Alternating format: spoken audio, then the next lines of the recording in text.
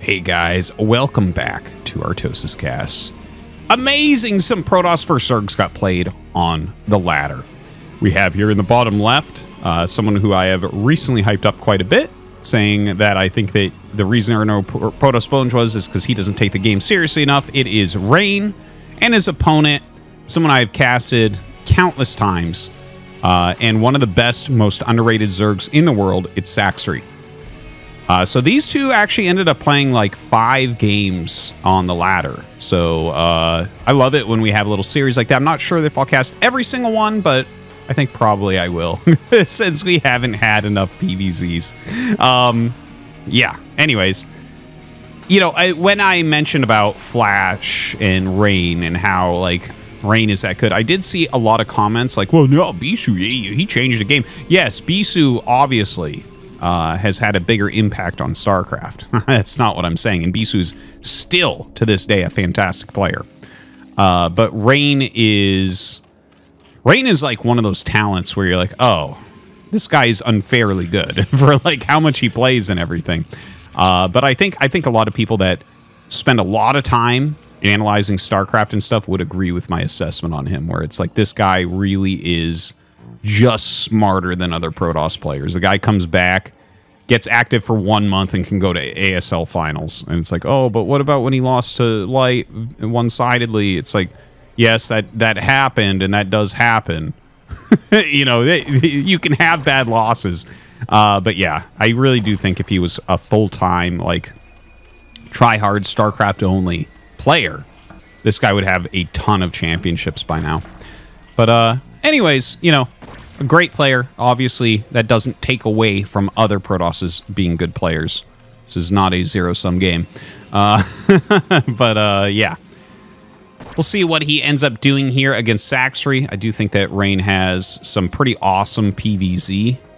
His PVZ is always something I think about while I'm casting any PVZ, because he did kind of, in my eyes, watching the games that I've watched over the time that I've watched, I feel like he is the genesis point for the faster Dragoon range and heavier Dragoon comps with like a lower speed lot count in the early game, which I think is incredibly important.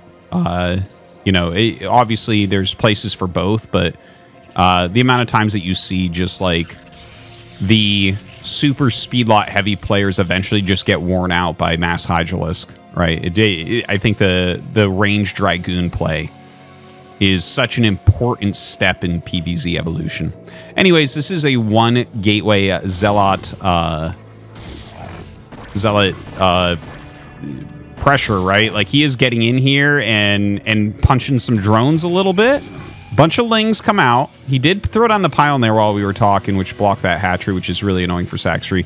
Gets behind these mineral patches, which, again, very annoying. And look at that. This is exactly the placement you want here. The probe can help to hit. 1 probe hit plus 2 Zealot hits equal a dead Zergling. So, you know, he does as well as he can trading there. The Zergling's going to end up clearing that. Forge on the way. Multiple Zealots out here while he does get that Nexus and slips another probe out to get some good scouting. Notice how he goes along this wall. He's not 100% sure of where every Overlord is. This is a very common Overlord sitting spot, and it does not see to here. So if you're very tight bringing your units up the side, you can sneak around Overlords. A very common tactic on Radeon right now. So the Zerglings started to run across, but they see the probe. So a couple will turn around and go after it. The others will watch for Zealots coming out. They might even punch the gate a little bit, but I don't think so. It's like, you can do this. You know, we see this all the time in PvZ where a few Lings hit there and the others sit here, but there's so many Zealots here that it doesn't seem like that's something that's going to be that impactful. Now, as the probe gets in, he did see a layer, or maybe that started just after he went past, goes back and sees the layer, so now knows, okay, this is not like a 3-hatch Hydra type play. Zergling speed is on the way here, but now 5 Zealots are coming out across the map. He has 6 speedlings here. They could technically run by, and he'd get in with about 3 into the main base based on that placement, or maybe he could go over here and keep more alive. But yeah, I think you're going to need to keep these out to try to counter this Zealot pressure. Now, the Zealots are coming over. A bunch of speedlings popping out at the moment. And these Zealots, they're trying to get behind the minerals. And look at this, a mass surround of the Speedlings. A couple drones come up to fight too. In fact, even pulls a third drone. And this was very efficient for Sacsri. He actually does a fantastic job at reducing that Zealot count right now. Those Zealots being wiped out. Third hatchery is finally done here for Sacsri as well. Stargate is started here for Rain to start getting some Corsairs out. It feels, honestly, to me, like Sacsri has done a little bit better against the Zealot pressure than we've seen Rain do with the Zealot pressure. Now, if those Zealots had gotten behind these mineral patches, I think we'd be in a different spot. But as is, you know, a very, very good job here by Sacsri. Now, the Speedlings sitting outside the choke, they can't really attack in or anything like that. Double Stargate. No way. No way. Wasn't expecting to see this. You know, definitely something good to mix in. But if this turns out to be like 4 Scourge and a Hydralisk Den, then you know, Rain's going to be in a lot of trouble. Generally, you're not going to have Storm in time to stop a Hydralisk bust. And you're going to have to make about 1 million cannons if you open double Stargate and they don't commit to any Mutalisks. That's just kind of how that works out. But if they do commit to Mutalisks, even if it's a small amount, even if it's like 4 or 5 Mutas, then this build can absolutely crush. Definitely a little bit of a risk, though. Right now, we have Rain sitting outside of his choke with 3 Zealots. Another one coming out. Some cannons being added in here as well.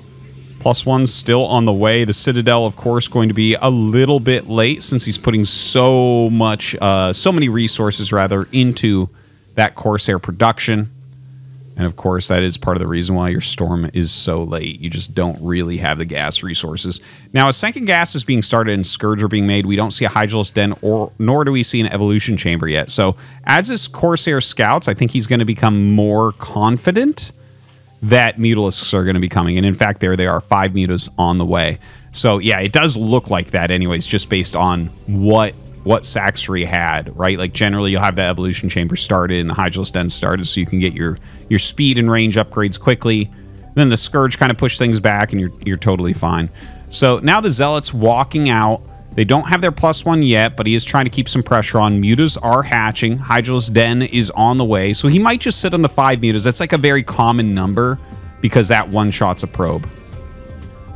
But yeah, the Corsair is definitely going to be able to punish pretty hard. There's the Pylon jail there for this probe. Citadel coming up as well. And there's a harassment. So Rain's actually going to be happy to lose a couple probes there. Well, not in the act of losing probes, but just the fact that we have, you know, a bunch of Mutas that have been made. So he brings out the 5 Corsairs to push these Mutas back before losing too much, and that might be a big enough clump for Sacsri to realize what's going on. 4 more sets of Scourge on the way.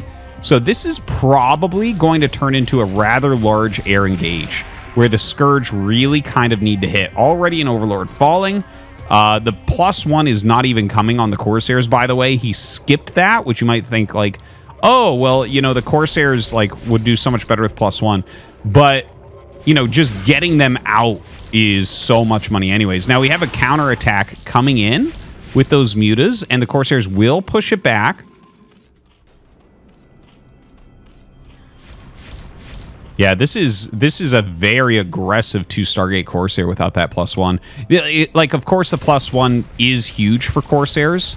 But it's like, let's say that you're doing like a 2-factory build. It's not like you could go +1 with it, but it costs a lot, and you just kind of want to attack, right? Like that seems to be what Rain is doing here. He's getting his Templar Archives as quickly as he can. He's just getting enough Corsairs to be a real big problem at the moment. And you can see these Mutas trying to do some moving shots here. He does not turn to fight because he knows about the Scourge following as well. Flies over that Spore. Pretty good defense here from Sacsri, and in fact, going to be able to kill this Corsair, I think. More Scourge coming up for a flank. Look at the Corsair count. My God. 8 Corsairs still, despite losing some. And we're going to see if he's actually able to turn and fight here at all. This could be rough. The Scourge are very, very close. And look at that. Even when he turns, Sacsri spreads and comes in on flanks. Really superbly done.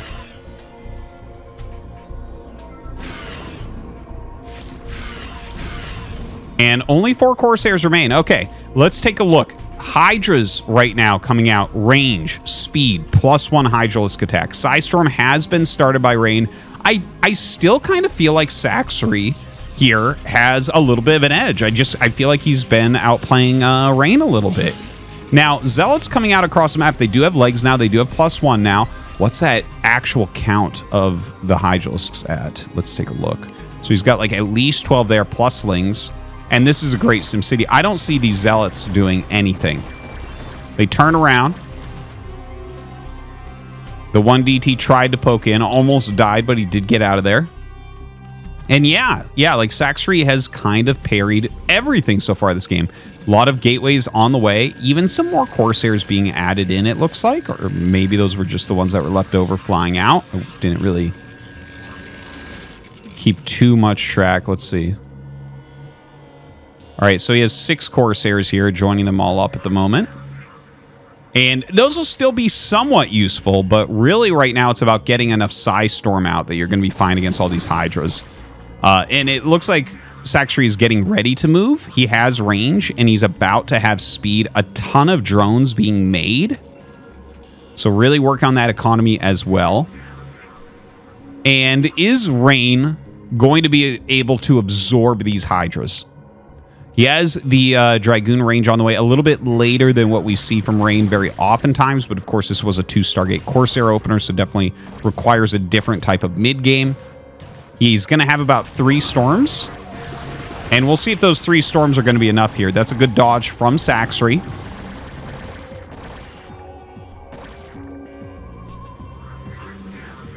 Sacsri moving down with those Hydras. Okay, backing up a little bit. You know, he did drone really heavily just a moment ago, so he's getting back into Lurker Hydra. There is a Robo out, so definitely Rain is going to be able to get some detection. And a ton of Dragoons being made, so he is getting into the type of army that he feels like he needs. There's not going to be an attack timing for him. Maybe he can get over here and take his 3rd, but I really don't think he's going to be able to actually attack.